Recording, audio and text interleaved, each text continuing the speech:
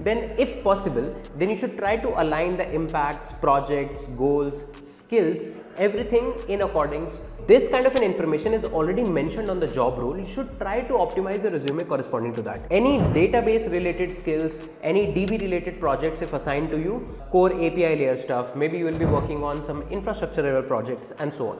You can try to tailor your resume according to that. Whatever is the most important stuff, most impactful work or project that you have done, there are a lot of important metrics that you actually changed, you did a lot of optimization, you directly impacted the revenue.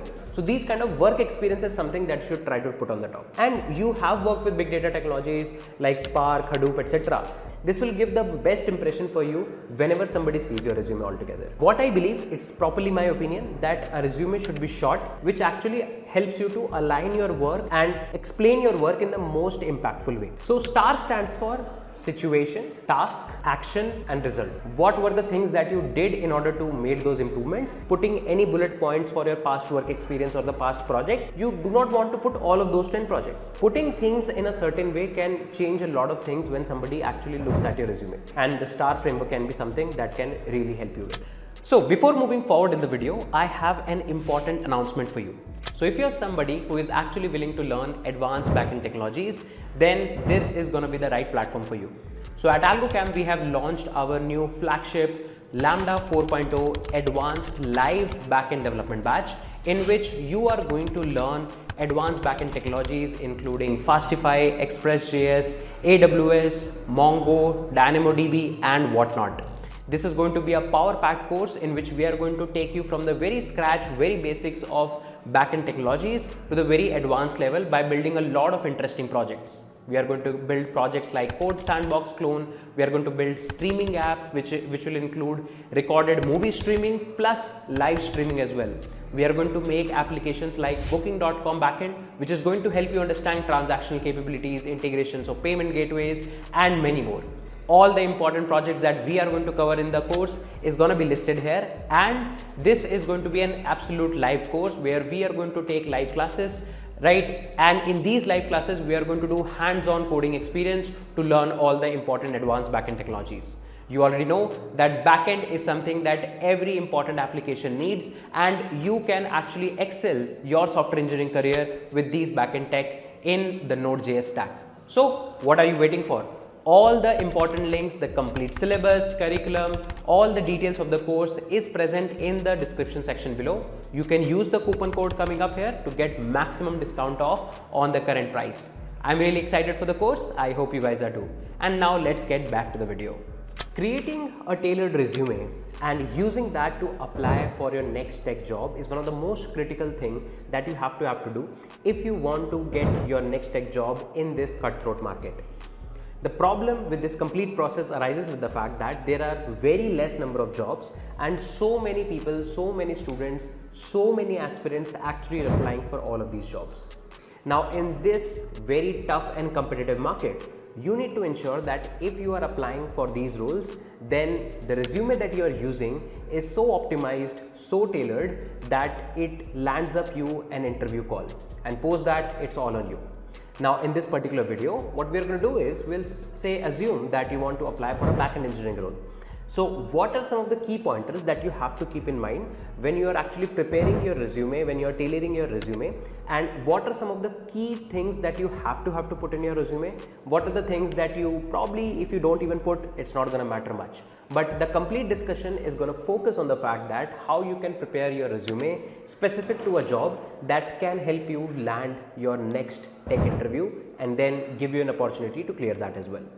So without any further ado, let's just start. But before starting the video, if you have not yet subscribed to the channel, do consider subscribing to the channel. We are going to put some really awesome content coming up ahead. So stay tuned for that.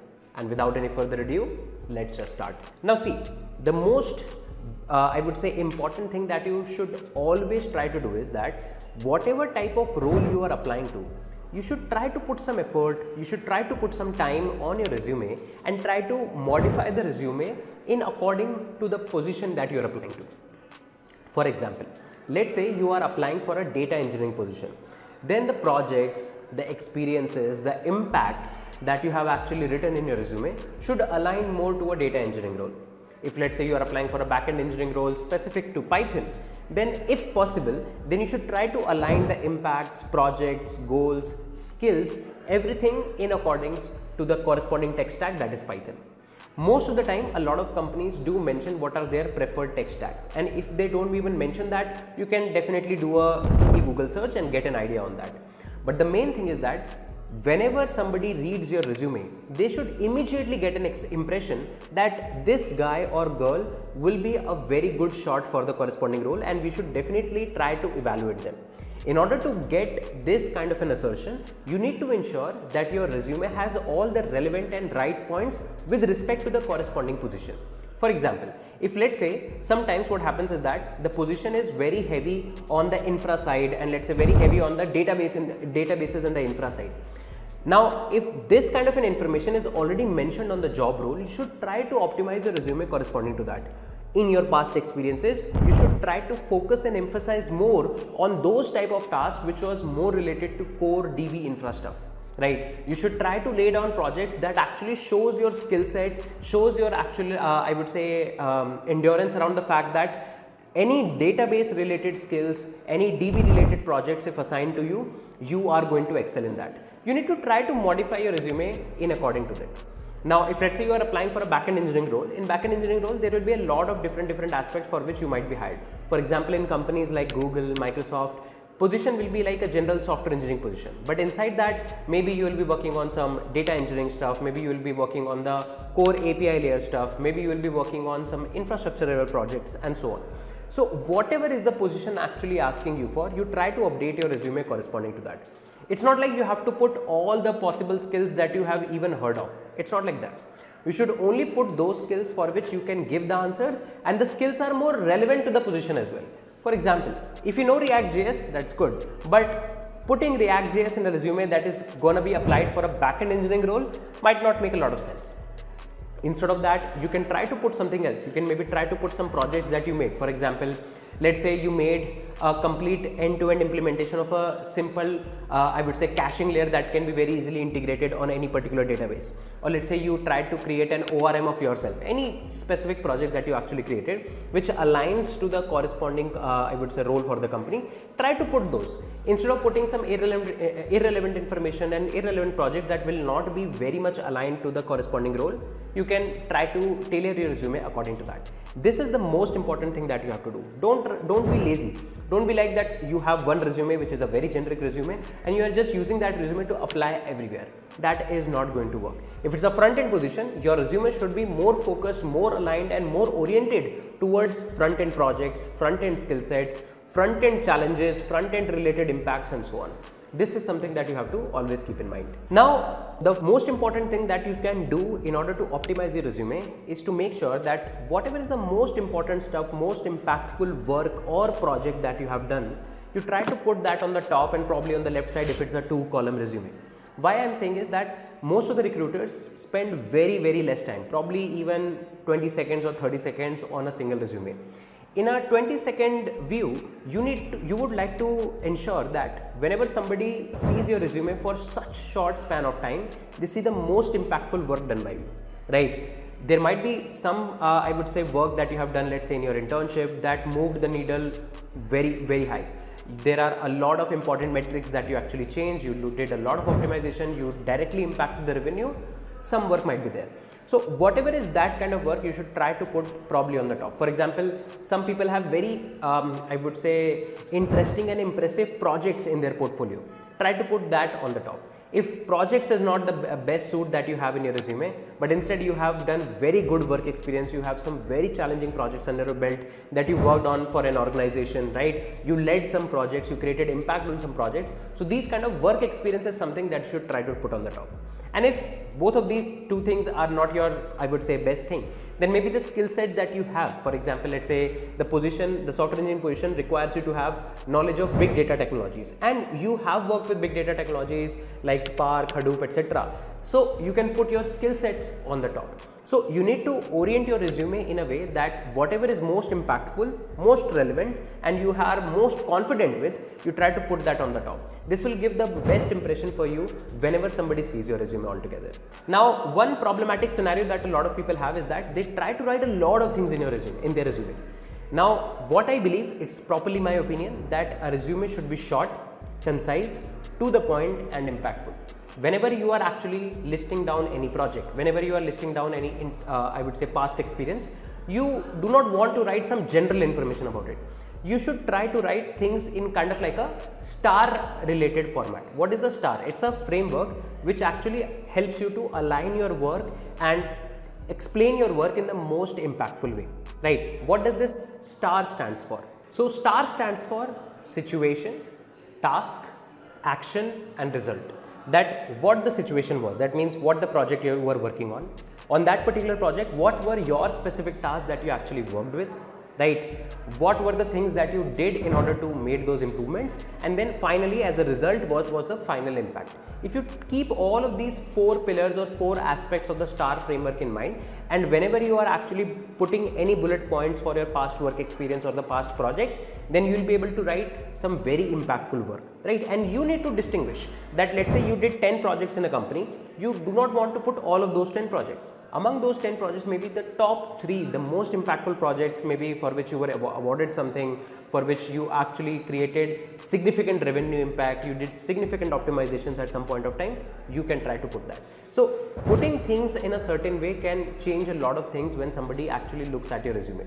It's not like you just want to do the bare minimum, that you have to put a project, so you just put one project and just put some basic generic stuff about that. You have to put a work experience, so you just put some basic lines that, okay, I worked on this, I used this tech stack and so on. Instead, try to write things in a more impactful way, and the STAR framework can be something that can really help you with. Now, one biggest problem that I see a lot of people actually have is that in the skills section, they put all the languages, all the frameworks, all the databases that they probably even work for for an hour, right? You maybe went to some internship for a month or 2, you worked on some project on a specific tech stack, and now you feel that that tech stack is your skill set. Yes, that tech stack is your skill set, but probably you do not want to put that in your resume. Why? Because the moment you put like a lot of technologies as a skill in your resume, you open the doors for the interviewers to ask you questions across all of those skill sets, right? You do not want to increase your problems, right? You always want to ensure that the skill sets that you have written are those in which, let's say, if somebody asks you 10 odd questions, then at least 7 to 8 you are able to answer confidently, right? You have done significant work with that particular skill set. You have actually made good number of projects, contributed to good number of projects. You know a lot of internals of those particular skill set. For example, let's say if you put database like MySQL. Now, interestingly, you should know that, okay, how internally things work with MySQL, what are different aspects of MySQL, in what kind of situations MySQL is good. You should have worked with MySQL maybe in some personal projects or maybe in some, I would say, work experience that, let's say, you did some internship or you were working as a full-time engineer. So whatever you are putting should have some sense, should have some significance. There should be some work related to that skill set that can back the idea that, okay, this is one of your core skill sets. You should be able to answer most of the questions that are actually asked. You do not want to be in a position where you just wrote a technology and you didn't realize that, okay, if somebody will ask some very hard questions around that, you won't be able to answer them. So this is something, and I will believe this is the biggest blunder that you should always and always try to avoid in your resume altogether. And that's it for this particular video, guys. These are some of the most important things that I believe everybody should keep in mind, right? A lot of these things should be something that you already know, and I believe there must be some points that will be very helpful for you for your next job application. A lot of students are nowadays complaining to me that even after getting referrals, they are not getting the callbacks. A very important problem comes around in resume. So I believe it will be a good discussion that you can always try to keep these 4 to 5 pointers in your mind before you are preparing your resume and then using that resume to do your next application.